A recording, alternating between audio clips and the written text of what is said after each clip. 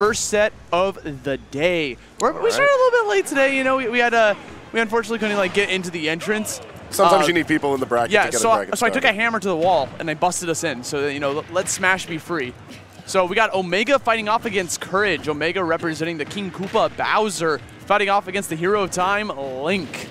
This is going to be a fun matchup to watch. Link, typically speaking, he's going to stay from the back. He's going to try to put out the projectiles. But Bowser doesn't really care about that. In this game, you can just sort of forward air or walk through a lot of projectile pressure. I mean, that's exactly what the match is going to be going on. You see Courage already right out the gate, trying to keep his distance from Bowser because he knows he's in the bad zone when Bowser can punch him or get his little meaty claws on him. He wants to go for those command grabs. He's going to be able to go through the shield like that. So, got to be careful. Those claws are anything but little, man.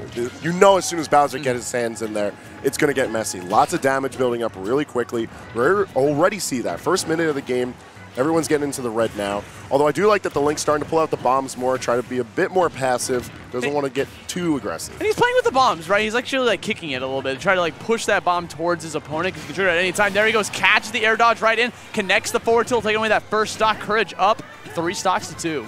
Bomb play is always my favorite part of watching Link. It's so creative because there's so many different angles the bomb could come in, and Link already has decent enough disjoints and projectile angles to cover space, so you're just covering that much more. Right.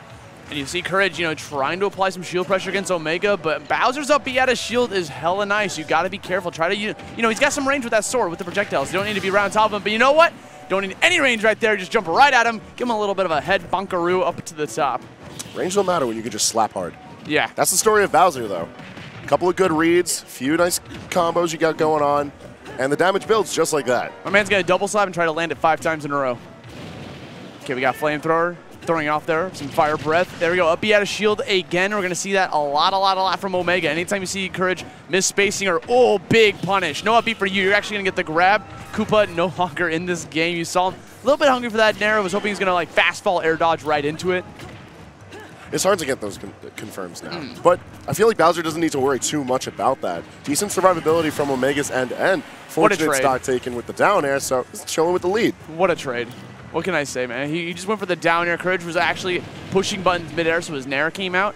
Wasn't able to clank with that. You got the little sex kick there. Able to get some easy confirms off of it as well. Not the biggest ones, but just like a little tap to give him some stage control, pushing him back off stage. That's what he wants to capitalize against Omega. He wants to push Omega off stage. Try to just keep him out there. Don't let him get back on the stage. But we got the side B coming in. He actually hasn't done that this entire game. So might be conditioning him into holding shield. It's going to be something to watch out for, especially off the platforms of PS2. And speaking of, both of these players have actually been playing to the stage really well. You see the way that the Link is able to sort of use the platforms as cover when he's trying to move to position for zoning. And then the Bowser constantly breaking away and just going with the flow of it. He's been maneuvering across the stage really well, constantly breaking off to the off-stage play, but things getting a little dicey here at the ledge. There you go. That was a great trap coming from Courage. You saw him throw the boomerang, wait for it to come back, kind of nicked Omega right in the back of the head, so allowed him to get the confirm right afterwards. And honestly, there we go, catching the jump, has Courage off stage. This could be a potential edge guard, but that's the thing that Link can do off stage. He's got that immediate come back to center stage as soon as possible. It's so hard to catch that trajectory because he goes so fast. He does. He comes flying in, man. Although, there is one thing to watch out for specifically in this matchup. Link's bomb does not play well with fire, so Fire Breath comes into play here.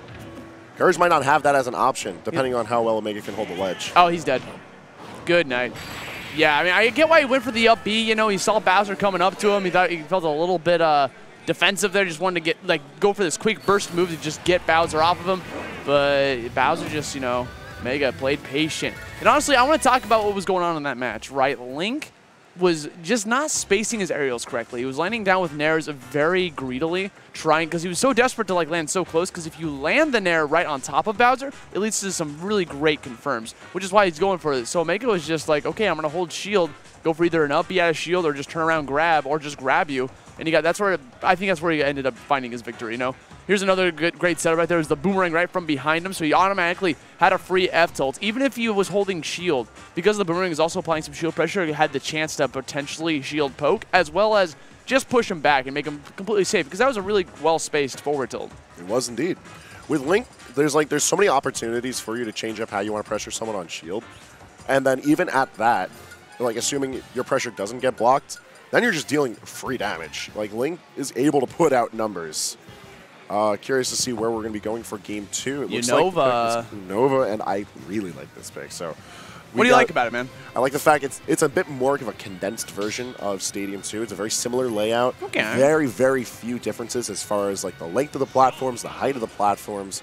But from a zoning perspective, you want a little bit more close in play because now Link specifically, he's able to control that space incredibly well with just bomb and boomerang. That doesn't take into account how well he pressures with his own normals, which we've seen a decent amount of, or if he starts using arrow, which is a not often seen tool. Well, he might not even go Link because he's hovering over Pac-Man right there as a counter pick, potentially. There it is. I mean, he's dressed up as the hero from Breath of the Wild, man. So I would just assume that he would stick to his guns. But now we're going back to 1980 with some Bandai Namco. All right. And I'm busting out the old school Pac attack. All right, so for what it's worth, Pac-Man can make use of the stage, well, for much the same reasons that Link can, although the play is, of course, a lot more dynamic because of how Bonus Fruit and Fire Hydrant love to play around the stage. And you're going to see a lot of just, like you said, very similar to Link, like you said, it's going to be a lot of projectile wars going on, but especially with Pac-Man, where he, like, relies completely upon that Bonus Fruit. It's all about trying to, like, find the right projectile for the job while also, you know, playing around that Hydrant. In this matchup, whoever has control of the Hydrant is the one in charge of the stage, because Bowser can easily try to take that away from Pac-Man. I feel like another important feature is going to be who lets who land. Like, controlling the base platform is so important because if you're forcing Pac-Man to play the ledge and play the platforms, Bowser's able to control all that space super well. His ledge trapping game pretty solid against the likes of Pac-Man, and his up tilt's able to reach on these platforms for Unova. So Omega's got plenty of options to keep Courage still on the ropes. Okay, well, I mean, if you're going to go for a risky down air from that high up, you know, Courage is going to go for a simple shield into a forward smash. Inky making a scene. First stock going to Courage, TJ Courage. Don't forget his initials, man. Of course, gotta let him know. Yeah, Thomas Jefferson Courage. My man's presidential candidate. Oh my God! Side B right on top of him, just slams down onto the platform right above. And that's what's actually going to be better. That's going to be a boon for Bowser, right? Whenever he connects that command grab, if he can easily land his opponent on the platform right above and just get a simple kill right afterwards. Man, you don't need to complicate things. You break zone on Pac-Man. He doesn't have that much on the ground to like break off of you. He's got to commit to being in the air, and then it's just easier for Bowser to hit you with something. Yeah. Now, Omega's being overly aggressive right now, which he kind of has to do against Pac-Man, but I don't know about these down airs, champ. Like, he's landing right on top of him. Very, like, tons of lag. There's not many moves in this game that have a lot of lag afterwards. Bowser's down air is one of them. Oh, yeah, he's big chilling as soon as he whiffs that. Yeah. Although I feel like that hasty play, it's not hurting him, really. Like, Courage isn't... He takes damage, but not too much. Yeah, Courage isn't taking full advantage of it. With Pac-Man, typically speaking, he could push out from one side of the stage to the other. That was a big punish. A little bit of a delay on that grab from Omega. You saw him going for the punish grab. Okay, we just got to go for the down B, which is a good mix-up instead of going for the down air, I guess, because that has the ability to break shields. He might have been conditioning him into holding shields with the down air potentially. We'll just have to wait and see. Okay, throwing the Cherry right on top of his head just to give him some breathing room to get back onto the stage. Cherry is the fastest projectile he can like pull out of his arsenal because it's the first one.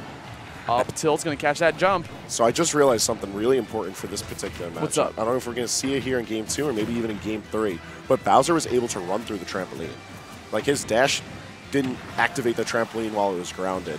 That could be big for Omega breaking zone on Courage, which he's going to have to start doing because he's still not able to take this stock. 136 and counting. Dead. But fast, big dead boy. Yeah, you get caught by that side B, the Koopa Claw coming out. Gonna get that seismic toss. Okay, trying to get cheeky with these power pellets. It's on CJ to try and bring this match back. Things have been like it's been a slobber knocker through and through, but I feel like it really doesn't have to be. CJ can slow the pace of this match at any time with his projectiles, start to stave away the pressure with Nair and Fair, which are common tools to see from Pac-Man when he wants to get aggressive, but Courage hasn't been breaking those out yet. Well, speaking of pressure, you saw Courage, you know, every single time he's trying to like set up shop, Omega's right in his face, showing no fear, sitting at 185%.